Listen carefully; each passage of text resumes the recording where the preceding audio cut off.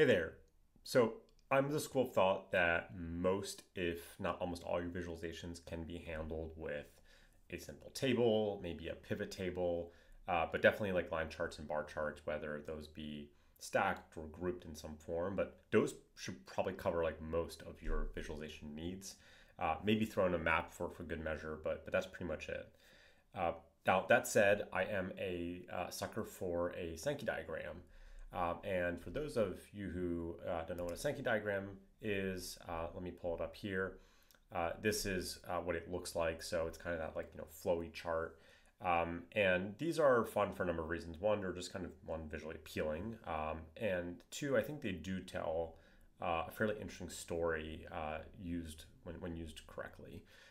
And I've seen a few of these sort of charts floating around on the social medias, and I thought it would be kind of fun to recreate one, and I wanted to show you how to do that very quickly here.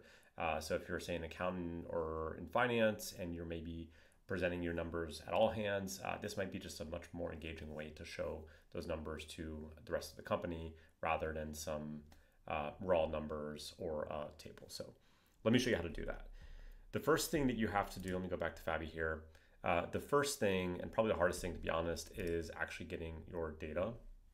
So you can obviously just work with your raw data directly. If you have some financial sheet that has this information, just ask the AI to manipulate it for you. In this case, what I did is I actually just took like pen and paper and I just sort of drew a diagram with the numbers that I had. And I just inputted it here. So I'm assuming you're not building like a Sankey diagram that has like 100 different sort of nodes or pipes. If you do, then this might be a little bit tedious. But assuming you're just kind of like showing a high level picture, then this is probably a perfectly fine solution. So you simply have to figure out, I should say provide the sort of source and destination and the number. So here I'm saying that the product A is contributing $200 to the product revenue. Product B is contributing 100 to product revenue, and so on and so forth.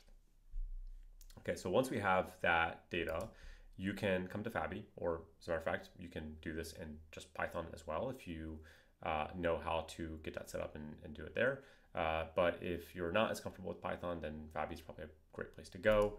You can simply upload a file here. It can be a CSV, it can be an Excel file, whatever your data is in. I'm gonna go ahead and click that. Let's upload it. And this is some small data, so it should take just a second. There we go.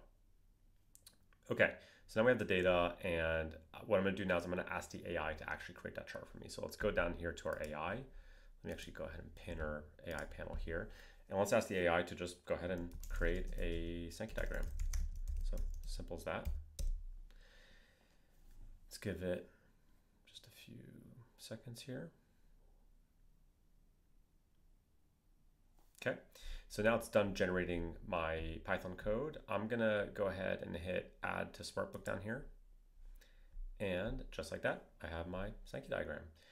So now from here, I don't love this blue, and you probably wanna make it a little bit more engaging and colorful. So to do that, let me show you here, for example. So here we just wanna say, for example, make these buckets sort of like green or red, depending on positive or negative, to really help with our story. So I'm gonna come back here, and quick note is that maybe I would have called these naturally like buckets or groups or something like that. Technically they are called nodes, and these are called links.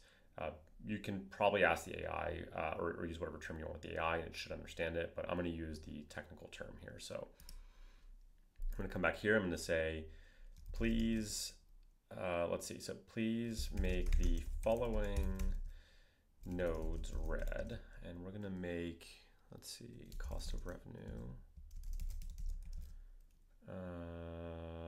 let's see, operating expenses, taxes, R&D, SG&A. By the way, I don't know, I kind of did this manually. I think I got all my buckets roughly right, but maybe an accountant can correct me here if I got it wrong. But so we're gonna make those red, and then please make the following nodes green. Let's see, gross profit, operating profit, and of course net profit. So, and I don't like this blue, so let's go ahead and change that. Make every other node gray. just double check everything. So cost of revenue, operating expenses, taxes, R&D, SG&A, and then gross profit, operating profit, and net profit. Okay, that looks good to me. So let's go ahead and submit that. Now, the AI already has the code here. So what it's going to be doing is it's going to be just updating the code. It's not going to be creating entirely new code. Once it's done that, I can simply hit apply here. So I'm going to apply. That's going to apply it to the cell that I've selected. And I can see here it's adding the color for the nodes. I'm going to go ahead and accept and run that. And voila, that's it.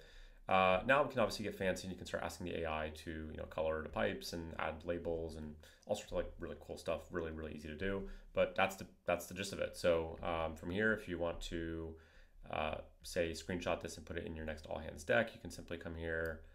Let's go ahead and shift things around a little bit maybe. There we go. And then we're gonna say maybe line these. Cost of revenue, we're gonna put it up here. Gross profit. And there we go. Now you can click this here to download this as a picture if you want. Take a screenshot, put it in your all hands, and tell your story. Thanks for listening.